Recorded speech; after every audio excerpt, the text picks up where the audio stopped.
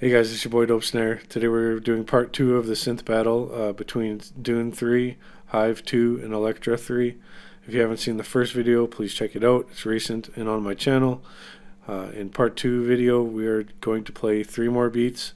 Each beat was made by one synthesizer, so every sound in each beat was made by one synth. So comparing 3 synths, so there's 3 beats. I have that clip. I'll attach it to this video, and we'll talk about it afterwards and see what's up.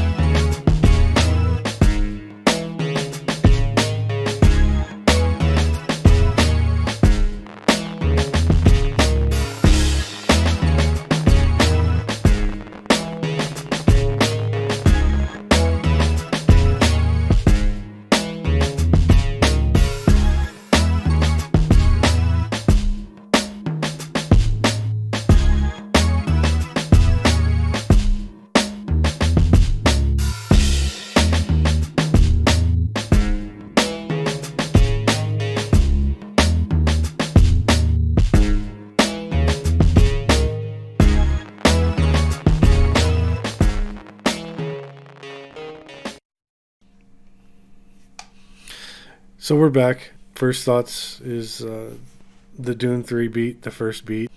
Sounds like an action movie or some kind of movie score, some action movie or video game. That wasn't my intentions, but that was some of the presets that it came with. It didn't come with a lot, but I thought I'd try them anyway, even if they were in a genre that I don't produce. And that came out pretty cool. Electra 3, I think, was the next beat, which surprised me. What I noticed about it, I don't know how all the synthesizers work. I think that will be in the final video, but I did notice, like, put 2 and 2 together when looking at the interface, that you can load samples into that Electra. So it's a sample and synthesis hybrid instrument, which is that's dope. And I think there's a lot of room for experimentation there. Yeah, that was a cool beat. And the third one was Hive 2, and it was good too. It's a little more sparse, and there's that static burst. I apologize. That's just the limitation of the Hive 2 demo. But the beat was dope, and at least had potential. I liked where that one was going, and the style of sound. So let me know in the comments what you thought of these three beats and these three synthesizers in these instances.